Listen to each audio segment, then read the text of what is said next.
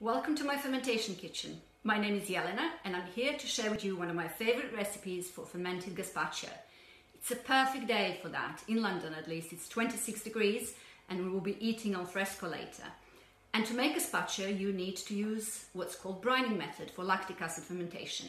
There are two methods for lactic acid fermentation: dry salting, which we use for making sauerkraut, and brining, which we tend to use for softer vegetables we want to hold their shape, like cucumbers or peppers or pumpkins. If you want to make meze type of ferments, this is the method to use. And that basically means having salt and water in particular ratio. So lactic acid fermentation is best if it's between 2 and 5% salt that you add to your either vegetables for dry salting method or to your water for brining method. I will go with 3% today for my gazpacho, and I here have